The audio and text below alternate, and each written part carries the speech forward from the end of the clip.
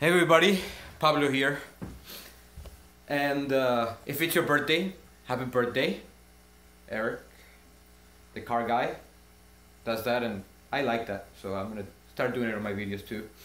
And a little tip of the hat to Vsauce. Anyways, this is the KollerCraft gravel siphon. I've been using it for about a year.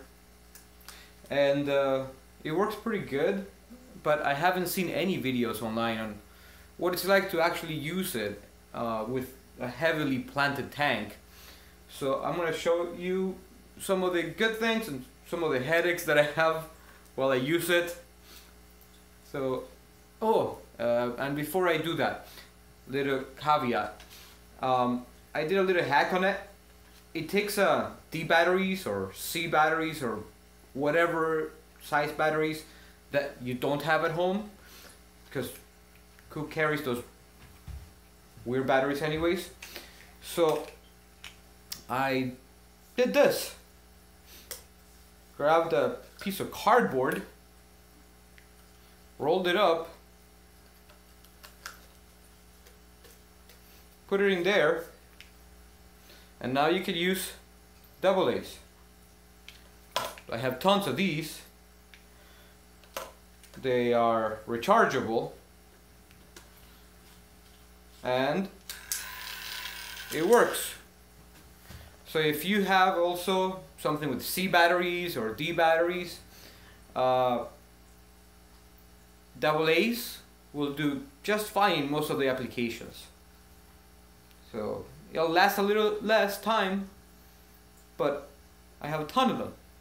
And I don't have any C's or D's, and rechargeables of those are hard to find and they're gonna be expensive. So try this next time you get stuck. Little bit of cardboard rolled up. So let's give this a try. Let me show you. It's a little hard to get it started, especially in a shallow tank like this, small tank. This is a little big. So, move some of the plants out of the way so I can get to the bottom.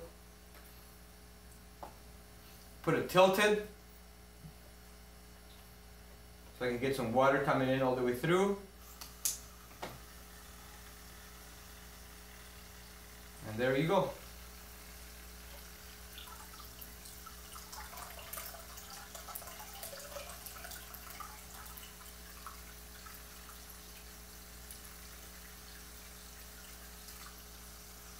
I need to trim this tank. Maybe I should trim it before I vacuum.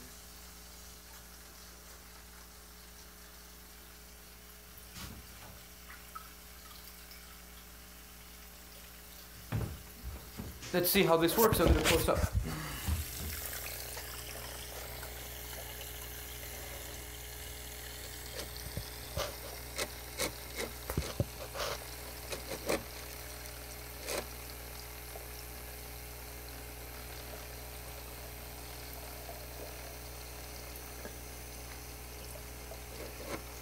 See? Picks up all that gunk.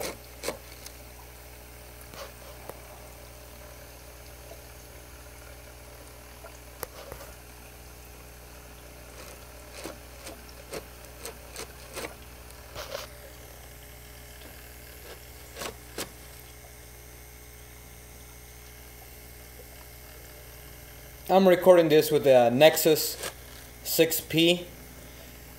And the Nexus 6P has terrible macro. Terrible. Well known. It does not like to focus up close, so I apologize if we're having some focusing issues. But as you can see, all that gunk is getting picked up.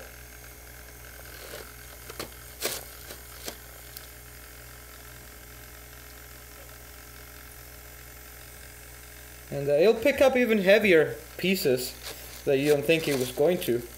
And when it's got a full battery, this thing will pick up all the rocks from the bottom, which makes it a pain, so all the rocks will get stuck. And you have to be very, very gingerly. Now, Another thing when you work in a small tank like this, so be careful, because when you take it out, it'll lose its vacuum. So then you have to put it back in, kind of jiggle it a little bit.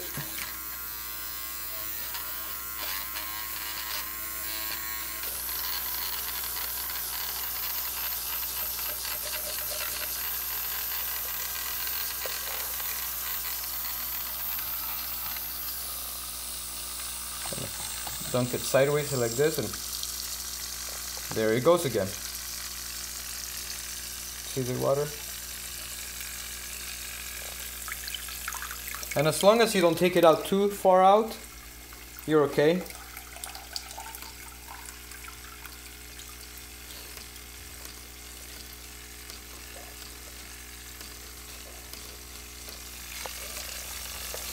When you pick up some heavy stuff, you could actually see it.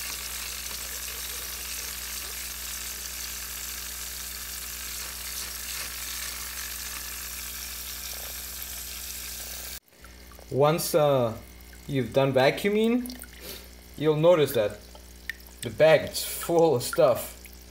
So that means I'm just very late on doing my cleaning. But we'll take this bag and rinse it off. Let me show you how much gunk there is. How to clean this thing. Pretty easy. The sock removes, and you can see how filthy that is. And it comes apart. That comes apart.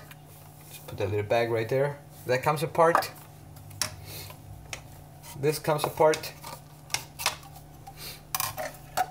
And if you're careful and give it a little bit of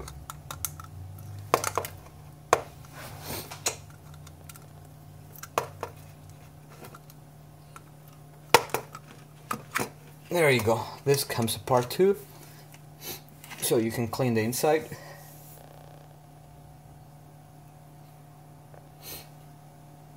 That's clean.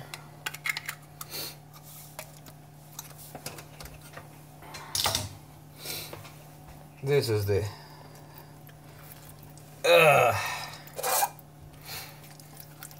delicious.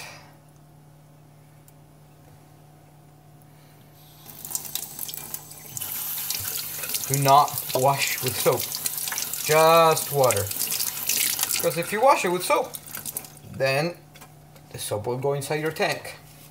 So, just water, and that's it. Ready to clean the tank again.